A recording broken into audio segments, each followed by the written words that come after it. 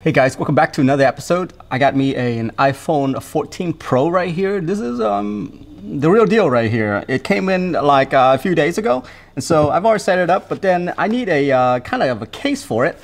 So this is what I got right here, the Spigen Mac Armor case. This one is specifically made for the iPhone 14 Pro.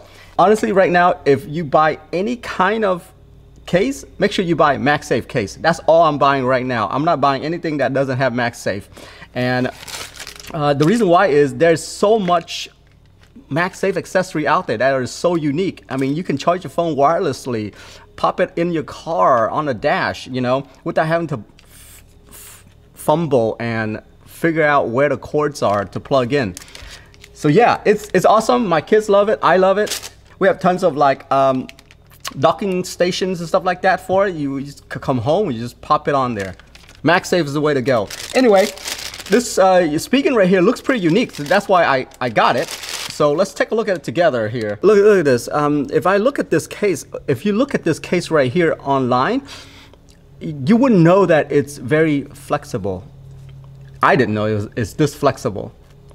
It's almost like a silicone case, but honestly, I don't like the feel of the silicone because I feel like all the dirt just like attracts to it. This one doesn't, it's not one of those. It's not one of those. It's flexible as the silicone one, but the material here isn't like silicone, I would say. I feel like it's rejecting a lot of the moisture and dirt from it. Yeah, interesting material. But yeah, very flexible, and if you didn't believe me, there's MagSafe right into here. So let's give that a test, okay? So let's give that a test. By the way, if you are buying an iPhone 13 Pro case and try to fit it on your iPhone 14, it will not fit. Just an FYI. I've tried that a few times just to see. The camera bump just will not fit. Speaking of which, camera bump, let's go ahead and take a look at that real quick, okay?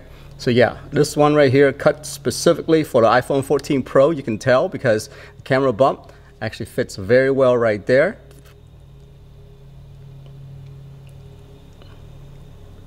Yeah, that looks good. And look, it extrudes out so that it protects your camera bump. Very nice there.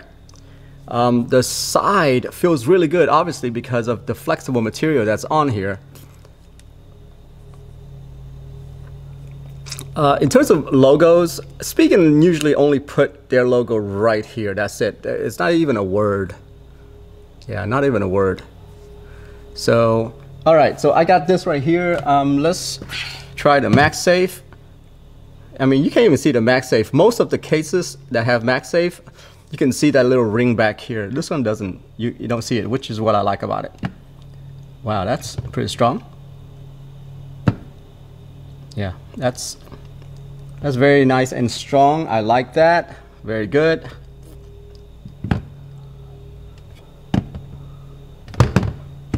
All right, you can see right there.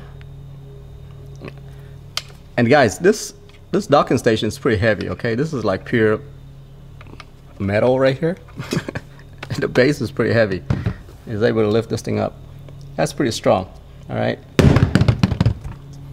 Oh yeah, I think this case is gonna be good.